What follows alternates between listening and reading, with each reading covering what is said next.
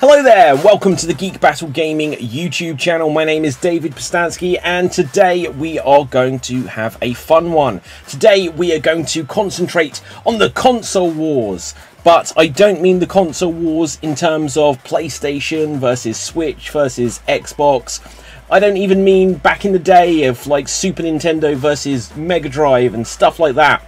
I mean a modern console war based on the modern retro consoles. So this is going to be the battle between the Evercade, the Atari VCS, the Amiga A500 Mini. And we're going to also throw into the ring the Intellivision Amico. And yes, I know it's not even out yet, but we're going to include it in the list because that is what it is going for. Now, if I really wanted to, I could throw some more handheld stuff in to go alongside the Evercade, and I could throw in the Analog Pocket, and I could throw in the Playdate.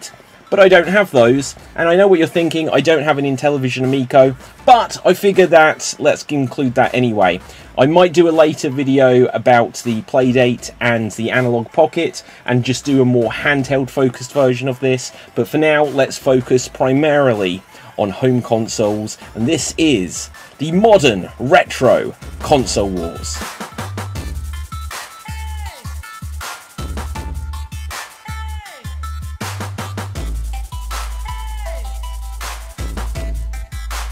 So if you haven't done so already, please take a moment to smash that subscribe button here on the Geek Battle Gaming YouTube channel. Without further ado, let's get into it all. So we're going to do this console wars based on a few different areas, and that will include things like the availability, the hardware, the price, the controllers, innovation, and of course the games. And then we'll be looking at the long-term prospects of each of our contenders. So to begin with, let's start things with availability. Now, in terms of the availability of these different machines, I am in the UK. We'll also look at things as they are available in the US, and I may speak a little bit on whether or not these consoles are easily available elsewhere, but to be honest, I don't really know. I'm in the UK, I hear a lot about the US, so that's where the main focus will be. To begin with, the Evercade. Now, the Evercade, I should just mention, comes in multiple forms, and it started off as a handheld console which you could plug into your television and be able to play it on the big screen. Later they released the Evercade VS, which is a dedicated home console version of the same concept, and soon enough, at the time of making this video, there will be the Evercade EXP, which is a revised version of the like a pro edition of the handheld, which will replace it in the marketplace. Now, the Evercade is made in the UK, and it's easily available in the UK. You can get it from big places like Argos or Game or Amazon. I know you can get it in the US at multiple places, including Amazon as well. So it means that it is easily available. It's been around for a couple of years, and from everything that we can currently see, there is no reason to think that it won't continue to be readily available. The Amiga A500 Mini, also something made out of the UK, and I know that you can get this in the US. I know that you can get this all over the UK in various shops. You can get it from Amazon, like Smith's Toys had it, that's where I got mine, and things like this.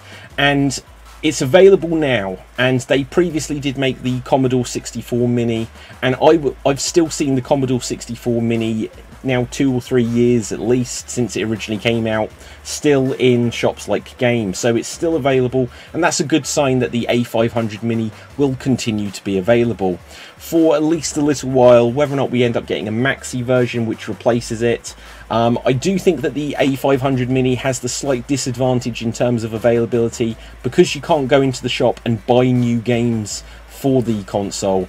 You just kind of buy the console and that's it, and even though you can add more games to it, you don't need retail space to be able to facilitate that. I do think that there's a chance that one won't be as available as long term. Then there is the Atari VCS, which isn't available in the UK. Come on, Atari, you've never made this available in the UK. I got one, but I bought one from someone on eBay. Now, you can get it in the US, and I know you could get it in places like GameStop, and then there was this thing a couple of months ago where GameStop was selling all of their Atari VCS stock off. I don't know if that's a bad sign. I know you can still get the VCS from the Atari VCS website.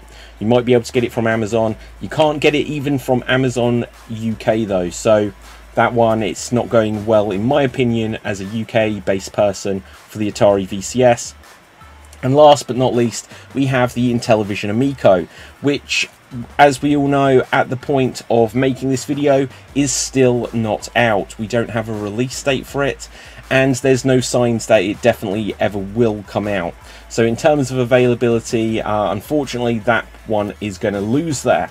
So in terms of what I'm going to rank them as, and we can try to tally up all of the overall scores of these later on, I would say that the Evercade has the best availability, followed by the Amiga A500 Mini, because it's available all over the planet. The Atari VCS, even though I did manage to get one in the UK, I couldn't get it officially from Atari, so I'm going to put them in third place, and of course the Intellivision Amico in last place because it's not available anywhere at all. Now, next up, let's have a quick talk about the hardware. Now, I don't know all of the ins and outs about the hardware, and I'm going to cover it as a topic here just because it feels like we should. But let's think about this. So the Evercade, it's available in 3 configurations. The original configuration, like I mentioned, was the handheld, and then they did a slightly, I think ever so slightly beefier version of the Evercade hardware in terms of the Evercade VS. And it does allow you to connect to the internet, whereas the original handheld doesn't. And now the new handheld, the EXP, will allow you to connect to the internet. It doesn't allow you to like have an online store, but there may be things like online leaderboards or something that might be becoming available. I might be wrong on that. I know that you can definitely do like a speed run mode, but I don't think there's a way of comparing the speedrun times through a leaderboard, and that's on the Evercade Game of the Month. In terms of the hardware, I know with the Evercade VS you can plug in 2 carts at once, and that's a cool feature of it.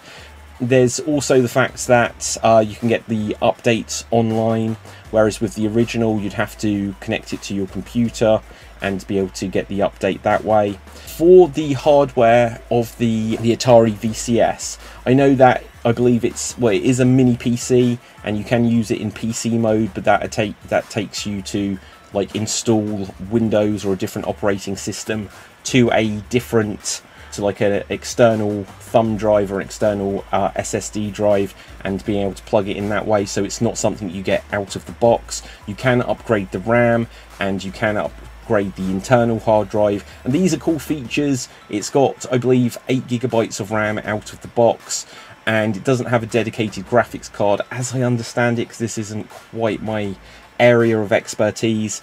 But it's like a mini PC, and so I believe it means it's the most powerful out of any of the contenders. From what I understand, the Intellivision Amico has 2 GB of RAM. It does connect to the internet. I don't believe they were going to ever allow online play, but you would be able to get like online high scoreboards, leaderboards, stuff like this.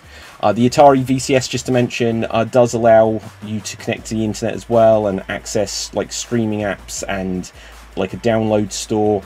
There's a download store that will be on the Amico. The Amico, from what I also understand, it's being compared to like an Android phone from about 5 years ago, so it seems fairly outdated, and that's from when they first announced it, let alone the fact that it's been delayed several years. And then the Amiga A500 Mini, once again a little bit like the original Evercade, you cannot connect it to the internet to get updates, but you can update the firmware just by getting a USB thumb drive, which you connect to your computer, get the update, and then plug it into the A500 Mini that way. I don't know overall what the power specs are of the A500 Mini, but I know that this one is pretty much dedicated to working as running Amiga software from the past, so it does have a definite ceiling in which they're trying not to achieve anything beyond it. So for hardware, I'm going to say, and this one I kind of wrestle with a little bit, and again it's not really my expertise, so feel free to put some thoughts in the comments to educate me if I've said something very silly here. But I'm going to give it to the Atari VCS, just because the Atari VCS can be a mini PC if you put on the extra bells and whistles to make it so. it does have the most RAM and potential for power, whereas I know that like with the Evercade it can run stuff up to about the power of the PS1 and probably not go anything beyond that, whereas the games that are created for the VCS by Atari or other companies, we also do see them come out on things like the Xbox and the Switch, and even though it doesn't match those necessarily in power, it probably can be pushed a lot further than what we've seen it pushed so far. So I'm going to say that I give hardware to Atari, then I'm going to give it to Evercade just because it's a balanced console, then I'm going to say the Amiga, and then I will say the Intellivision Amico just because from everything we know the hardware isn't quite finished yet and there's a lot of problems. Next up, let's talk about the price. Now, the prices will always be changing. I got an Amiga A500 Mini for about £110 or £115, UK money of course. The Evercade, now the original Evercade handheld you could get for about £60 or £70, and it would come with one of the cartridge collections. And then the Evercade VS is about £80 or £90, and again it comes with 1 or 2 cartridge collections, so that's got quite a good low price point. The price of the Intellivision Amico has repeatedly gone up and it still isn't out yet, and so the Intellivision Amico I think is currently, it's about $300 or just under to be able to order it, and you can either get it with 1 or 2 controllers, but originally they always said it would have 2 controllers, but to try to keep costs lower they're now saying it's only going to come with 1. You can pay extra to get the second one, but it looks like the price is just continuing to skyrocket on the Intellivision Amico.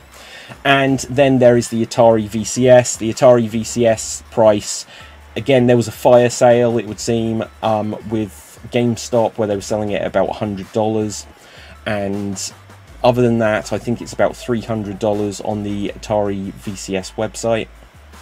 So for this one, controversially, even though the cheapest one is the Evercade, I'm going to take everything into consideration here. Now, when you buy the Evercade, you'll get, even if you get the VS, which comes with, I think, a couple of controllers, or maybe you can get 1 controller edition, you can have up to 4 controllers in it, and each of those are extra expense. And that's going to be true with any of these consoles, that the extra controllers are extra expense. The Atari VCS is the most expensive, or maybe the Amico's just about in the same price range now, but when you get the Atari VCS you can either get the base model that doesn't come with any controllers, or you can get the one that comes with like the modern style controller and the classic controller that we'll be taking a look at presently. And it's expensive. Like if you want to use PC mode you have to buy a lot of extras for it. You have to buy the hard drive, you need to get a copy of Windows, you need to get a keyboard, you need to get a mouse and all these things. And so for this reason, taking into consideration extras that you need to buy and games that you need to buy, I'm going to give this to the Amiga, the A500 Mini, just because it comes with 25 games built in and you can add any other past Amiga game to it. And even though like they'll say that, well, in terms of emulation and ROMs you're supposed to have a copy, just going by the message boards, just going by Facebook and stuff like this, everyone's just adding tons and tons of games, and they knew that this would be the case. And so basically you buy it once and you have like the full access to the full library of Amiga games, whereas like with the Evercade you do have to keep buying the cartridge collections. With the Atari it gives you a bunch of games from the Atari Vault built in, but then you have to keep buying more games from their like online store. So I'm going to give this to the Amiga because pretty much once you've got it, it comes with a gamepad, it comes with a mouse, and of course you could get additional gamepads or additional mice if you may need those, I don't know. But pretty much once you've got it, you're fairly done. So I'll give it first to the Amiga, then to the Evercade, because otherwise the cartridges for the Evercade are fairly cheap, the consoles are fairly cheap, except for the EXP is now pushing things up in price, and then I would say the Atari and then the Amico in that order. In terms of the controllers, so the controllers, let's start this time with the Atari VCS. I have here, as you can see, the Atari VCS Classic controller, and I really like this. All of these consoles, they are like, they're modern consoles, but they've got a retro theme. And the fact that the Atari console, you can get the old style joystick, which also doubles as a paddle, has always very impressed me. And then you can get for it the modern style controller, which I don't actually have. And the modern style controller is pretty much identical to the layout and the design of a modern Xbox controller.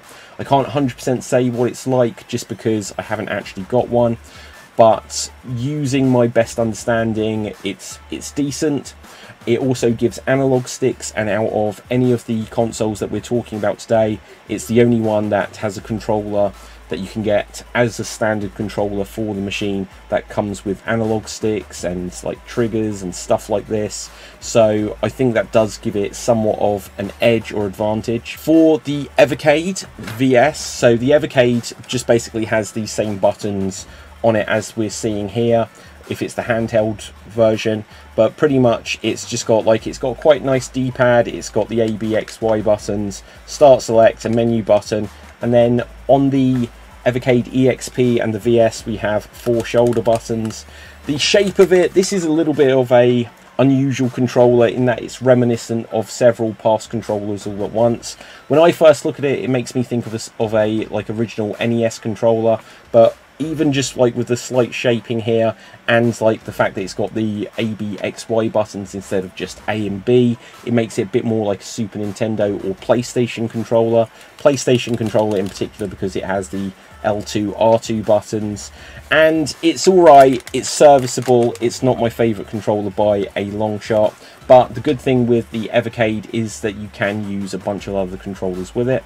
Same with a lot of these in fact, just because I use an Xbox controller with my Atari VCS and it works absolutely fine.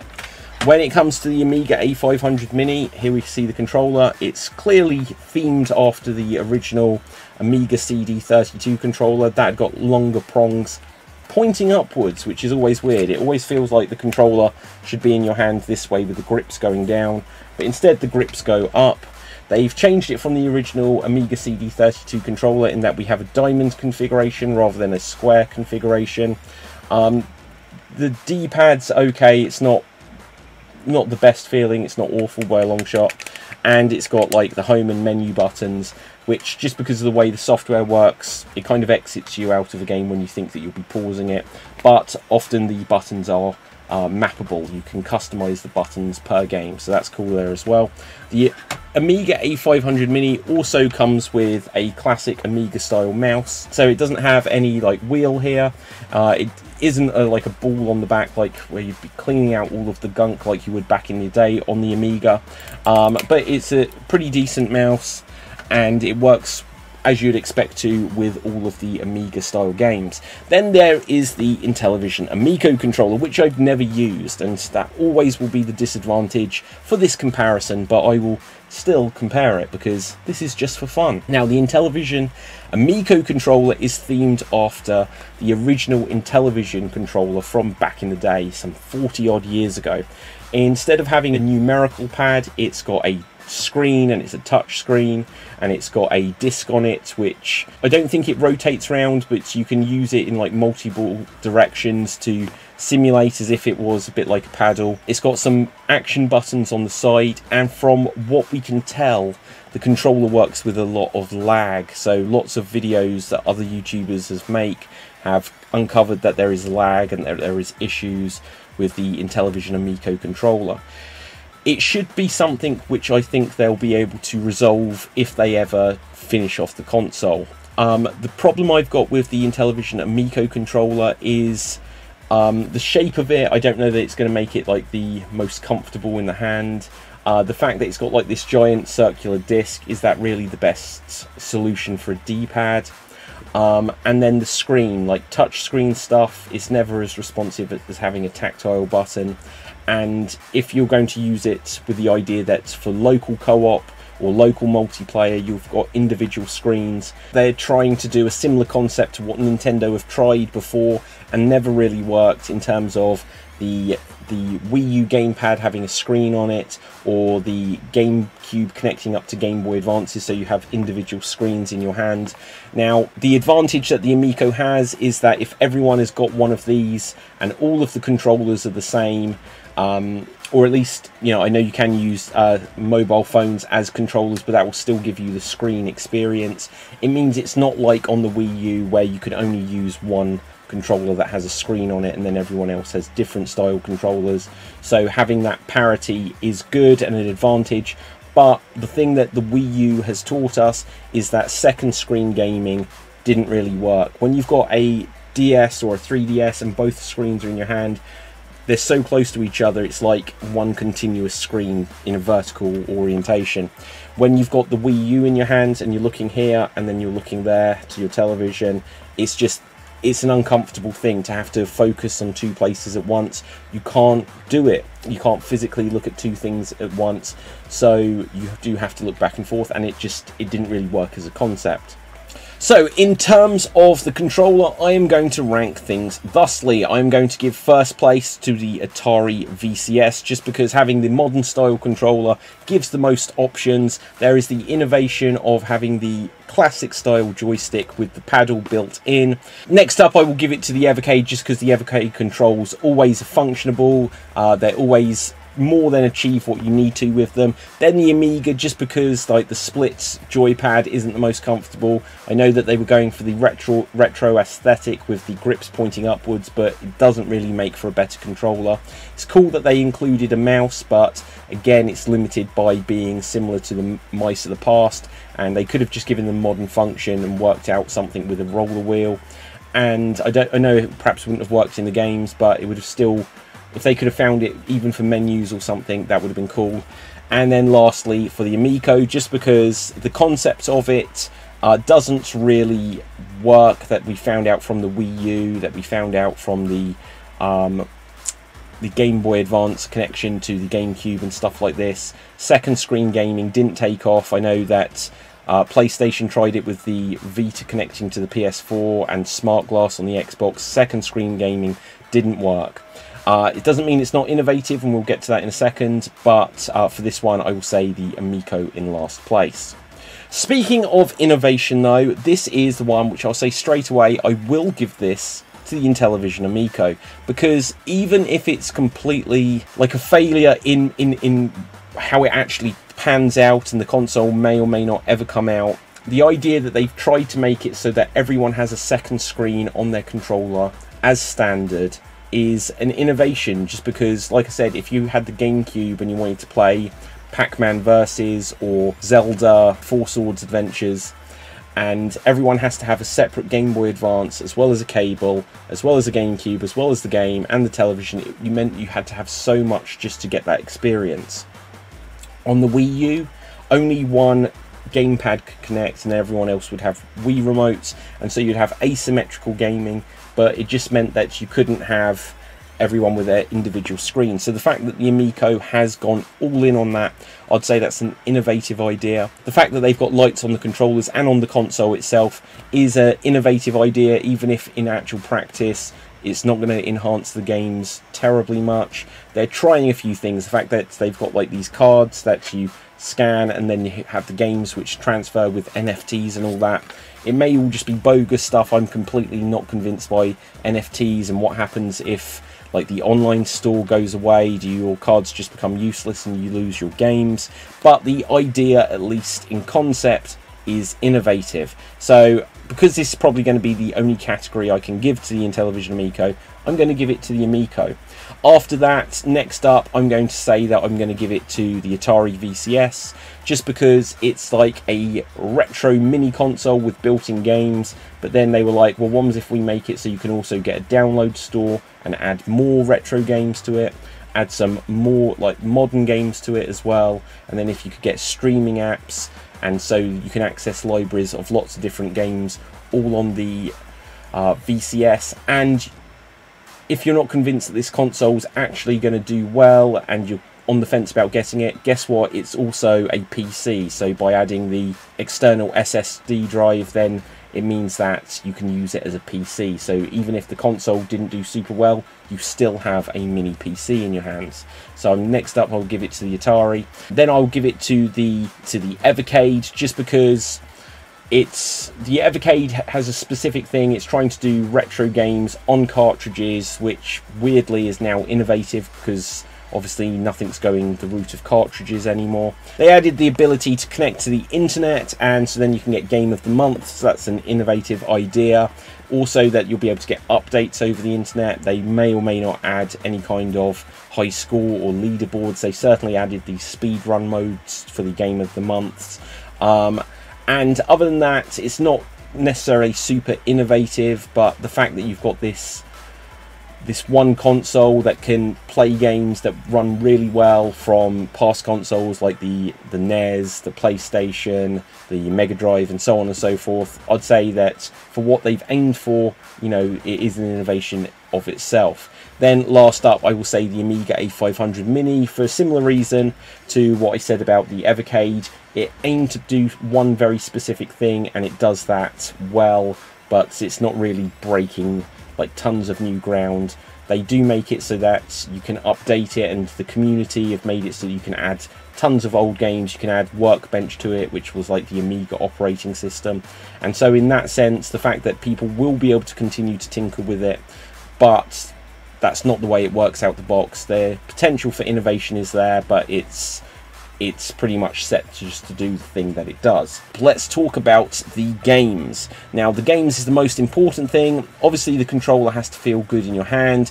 Obviously, it's cool if there's something innovative about a new console, but realistically, it's about the games. So which console has the best games? Now, this is a difficult one, just because the Evercade has cartridge collections. They come on little cartridges like we can see here. So here we see an Atari collection and the Pico collection and Bitmap Brothers collection I've got over there.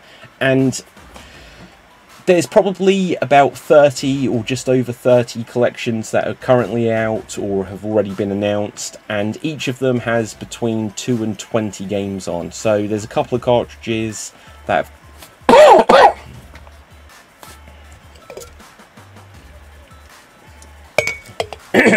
so there are a couple of cartridges that just have a couple of games on. Something like the Worms collection has got 3 games on. Then you get things like the Atari collection, which has got 20 games on. And then there's like the Interplay collection, and that might have 10 or 15 games on. And the Bitmap Brothers collection, which has got about 6 or 7 games on. So they really do vary in what games are, how many games are in each cartridge collection.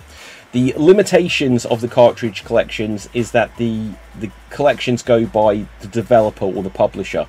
So the Atari collection has Atari games on it. The Interplay collection has Interplay games on it. And I think because of this reason, the fact that the games only come in collections, even if it's a minimum of 2 games, I think this has put off some of the bigger publishers, the bigger developers, from putting their games onto the Evercade. You would have expected things for a console like this to have like Capcom games, where you'd have all the old Street Fighters and Final Fight and stuff like that. Maybe even if they're doing PS1 era stuff like the Resident Evil trilogy or Dino Crisis games. But Capcom, at the time of making this video, haven't put their games onto the Evercade. Square Enix, you could have thought there would be some Final Fantasy games. This would be the perfect console to have these old style games on, but they haven't come. And maybe it's because I can imagine a company like Square Enix looking at the Evercade and being like, well, you can get a cartridge which has got like 10 games on it from Codemasters, and you get like Cannon Fodder and Sensible Soccer and God knows what else on there. Or you get the Bitmap Brothers collection, which has got like 3 Speedball games and Chaos Engine and whatever else. And you get the Atari collection, which has got 20 games on it. It's like, so if we just want to put Final Fantasy VI on a cartridge, this isn't going to seem like good value. 1 game versus 20 games. And also they only sell at about £15 each. So for these reasons, I think we haven't got Sega, we haven't got Konami, we haven't got Capcom, we haven't got Square. And this is a big gap in the library, because these are the kind of games which you really would have expected. And it doesn't matter if everyone already owns the Sega games and Sonic the Hedgehog and everyone's got Street Fighter 2 5 times over. The fact that they're not available does just give the sense that some of the heavy hitters are missing from the library.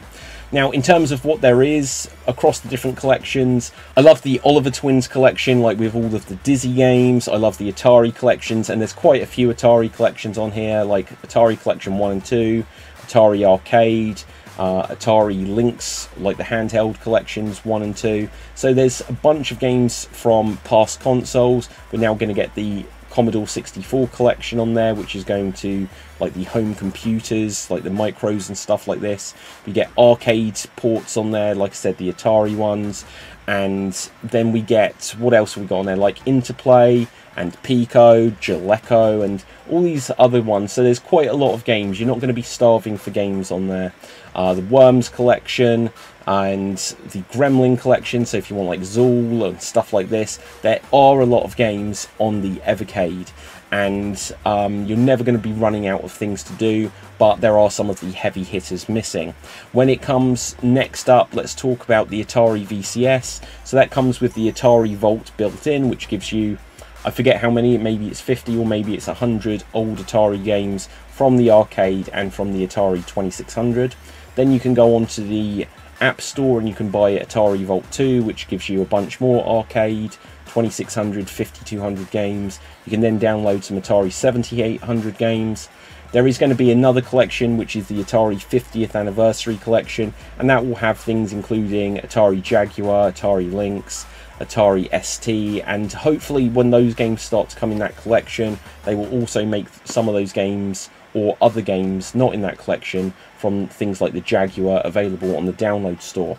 You also then get indie games available to download for from the Atari VCS store, and there's some interesting ones on there.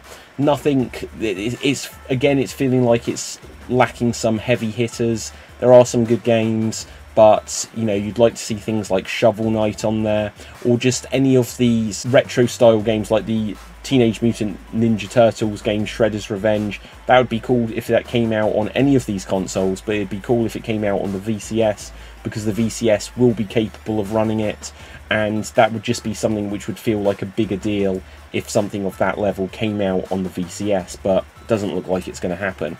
Instead, what we do get is we get some of the Atari Recharged games, which are like modern remakes with like neon graphics, simple graphics but cool looking graphics, which just recreate and innovate on the old style Atari games like Pong, Black Widow, Centipede, Breakout, stuff like this. Tempest 4000. So there's a bunch of cool games which are like modern updates of the old Atari games. The secret weapon up the sleeve of the Atari VCS is that you can get Xbox Game Pass on there. So it means that you can play any of the games which are on Xbox Game Pass, and you can play them over the cloud. The downside to that is you need a decent enough internet connection for it to work, and to work well. And for me it works well enough, but it's by no means perfect. Like, the graphics do glitch out a little bit, but the games that I've all tried on it have all been playable. You then get Stadia, which allows you the access to any of the games on Stadia, which gives you things that you can't get on Xbox Game Pass, and vice versa. Obviously these are extra expenses that you need to pay for these subscriptions, but it does mean that if you already have an Xbox and you then got a Atari VCS in a different room or somewhere else, then you can access your games on it, and that's a cool feature. Then there is Antstream Arcade, where you get a certain amount of currency a day. I don't know if this is like this on all platforms that it's available on, but then you can play old games, and it gives you access to a ton of games like Pac-Man, to point-and-click adventures from the past, things like Monkey Island, and a ton of like other beat-em-ups and action games, racing games, all sorts of stuff, even text adventures, which is crazy. So the Atari VCS, then the secret thing it's got up its sleeve is, like I mentioned a bunch of times, you can use it in PC mode, and if you use it in PC mode, it then allows you to have access to anything that you could have on your PC. Almost. Now, you can access like Steam or the Epic Games Store on there, and you can access your full library of Steam games, but unless you're upgrading the RAM and upgrading the hard drive in the Atari VCS, it's probably going to be limited. For example, I tried to play Resident Evil 3 Remake and it wouldn't even start the game. I didn't even get the option to try to reduce the graphical settings. It just wouldn't load. But then I tried to do something like Jet Set Radio or the Typing of the Dead, and they worked fine on the VCS. It does also mean that you can do emulation on the Atari VCS through PC mode, which means that pretty much anything that you'd get on the Amiga A500 Mini or that you would get on the Evercade, then you can access them one way or another on the Atari VCS. But again, the whole idea of the Evercade is that these are officially licensed games, not just games on an emulator which you get through dodgy means. So in that sense, the Evercade does things legitimately. Next up, the Amiga A500 Mini. It comes with 25 games built in, and they're a mixed bag of which games they are. Things like Worms the Director's Cut, Simon the Sorcerer, Alien Breed 3D. These are cool games. There's some big heavy hitters of the Amiga library which aren't there, and that's going to be because of licensing issues. So you don't get Monkey Island, you don't get Lemmings, you don't get like RoboCop the game, or RoboCop the movie, or Batman the movie, or Bart versus the Space Mutants, which were popular games back on the Amiga. But the good news is they know that people want to be able to hack these things and add new games. So like people worked out how to do it with the NES Mini or the PlayStation Mini to add old games to it from those machines. You can add pretty much any Amiga game. So as it is built out the box, they give you the instructions, you plug in a USB thumb drive, and you can add a ton of extra games to it. And then the community have tinkered with it, hacked it, which now means that thousands, pretty much anything that was ever released for the Amiga is playable on the A500 Mini, which gives you access to thousands of games. Last up, we get the Intellivision Amico, and this is an interesting one here, just because there's been about 50 or 60 games that have been announced in one form or another for the Intellivision Amico. When you go onto their original reveal trailer, and it says like R-Type and like Burger Time and old Atari games and old Intellivision games, all going to be getting remakes or new versions on the Intellivision Amico. It does add up to quite a lot of games. They also do say that all of the games that are on the Amico are going to be console exclusive to the Amico. That's what they said in the past. Recently, when they announced that the Amico was still going to be a thing, they announced that there's going to be certain games that might release on other platforms, but we don't have any information about that yet.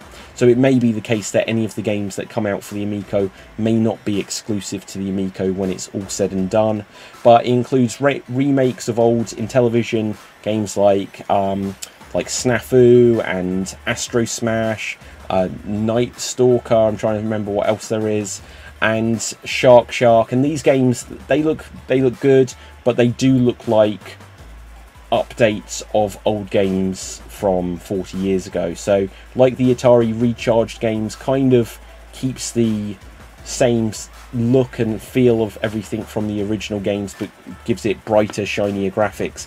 That's what the Intellivision Amico games have done as well. It's perhaps less stylized and just more like modern cartoony. They kind of look a bit like, well, it's going to sound mean, but like WiiWare games, where like Shark kind of just looks like these big cartoony funny graphics and stuff like that. But they are meant to be exclusives. Whether or not we'll get Earthworm Jim 4, which was announced for it, I don't know.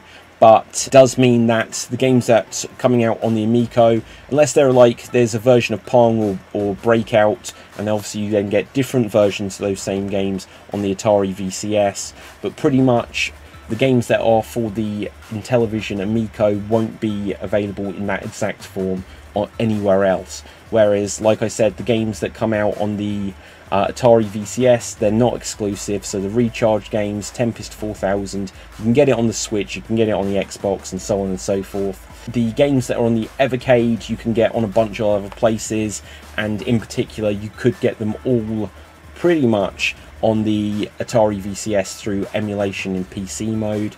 So for this though, this is the difficult one, and this was the most important one. I am going to say it's a tie in first place between the Evercade and the Atari VCS. The VCS has some like these modern recharged games, not many of them, but there's a bunch.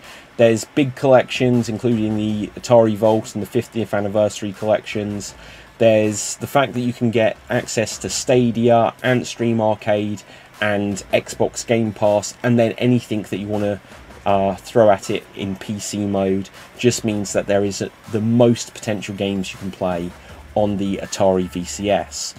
In terms of what's specifically designed for the consoles, though, that isn't quite the same situation, but you can still play Xbox games, etc., Stadia games on the VCS. But games that are specifically put onto the format of these consoles, the Evercade has 350 odd games, which is more than enough. It's plenty of games to be getting on with. I do think it's lacking some of the heavy hitters. Would love to see some Capcom games, some Sega games, Square games, and I think if literally those three collections came out alone, and we had like some Final Fantasies, some Street Fighters, Sonic the Hedgehogs, I think anyone would be able to look at the history of the Evercade and say, yeah, that had, you know, these heavy hitters, and that made for a robust library of games. The Amiga, like I said, it comes with 25 games built in, and you can potentially have thousands of Amiga games on there, but they are limited just to the Amiga games, so it has the least variety just in terms of library in that sense. Amiga games haven't always been easy to put on stuff, even if you were to try and put them on the Atari VCS in PC mode. There's a lot of messing around and configuration that I have found that I had to do with Amiga emulators in the past. So the fact that everything just kind of works on the Amiga A500 Mini, or at least mostly works out the box on the A500 Mini, I'd say that's a big advantage to it. But I'll put that in third place, and I will put the Amico in last place just because it's not out. We're now hearing that games that were planned for the Amico might eventually come out elsewhere, and it's going to have the smallest library of games, because even if this thing does come out, I don't think we're going to get tons more game announcements. I think they're just going to put out whatever's being worked on, and that may be the best we can hope for.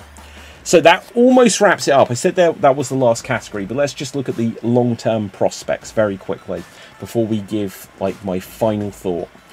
I'm going to say the long-term prospects, I'd say it is best for the Evercade, because in the lifespan of the Evercade so far, we've seen it go, in a sense, from strength to strength, from the original handheld to getting a home console version to now getting a pro edition of the handheld, which is the EXP, and so they're like refining it, and hopefully Evercade won't have a new version come out soon, because I'd feel like that would start to lose like the faith of people having to buy console after console after console too much. But maybe in 2 or 3 years time, I'd be happy to see them do a more powerful version of the Evercade, backwards compatible certainly, but something where it comes with analog sticks and maybe has like improved internals, so it can run N64, Dreamcast, PS2.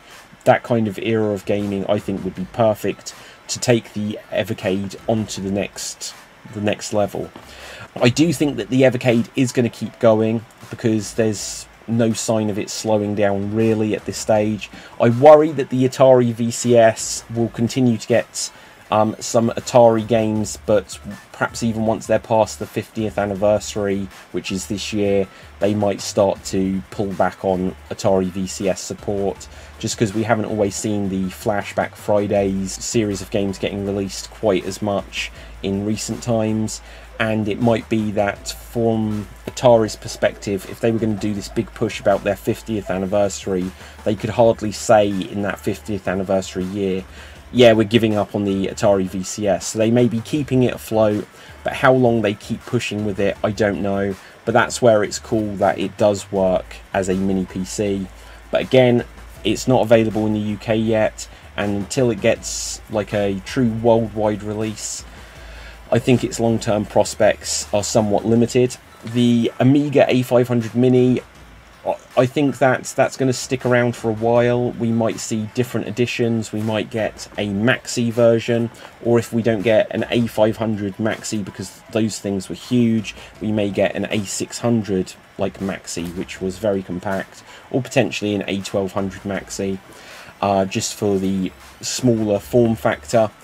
And if they put different games on it, then that might be interesting. Obviously though, they have made it so you can add any games you want, so you realistically don't need to have a different edition just to get a different library of games on it.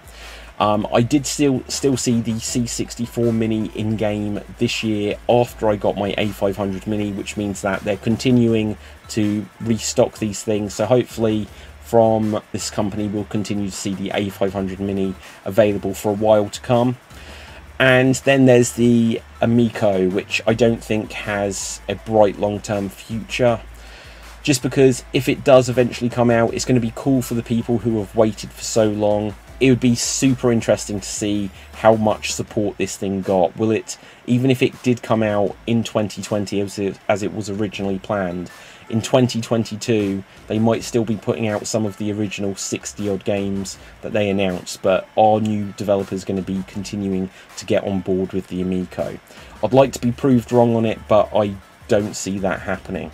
So that is my analysis in the modern retro console wars between the Intellivision Amico, the Amiga A500 Mini, the Atari VCS, and the Evercade series of consoles.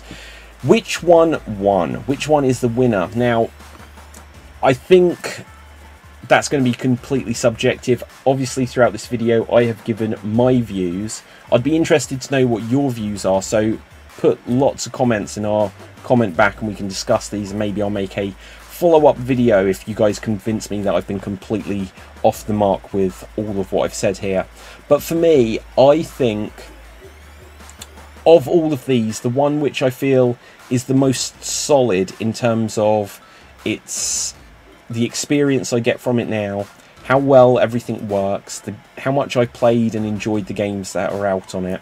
And obviously that, look, this is unfair to the Amico because I haven't got it, but that's part of the point.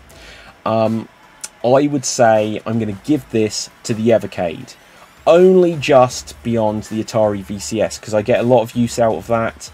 But the fact that it's not easily available over here in the UK, the fact that it's a download store only console, whereas the Evercade, it feels like I can go and get physical cartridges. It feels like it's got a continued presence and they have to keep putting out new things for it. And there have been a bunch of releases for the Evercade and new editions of the console. It feels like it's going from strength to strength. For that reason, I will give it to the Evercade. The Atari VCS is so versatile, so if you have the opportunity to get one, the fact that you can play Xbox games and go into PC mode and get the Atari Vault and it works like a classic console, and then if you want to you can stream Disney Plus on it, it's very good as well. The Amiga A500 Mini, it feels a bit like it's lost in the shuffle of these other things.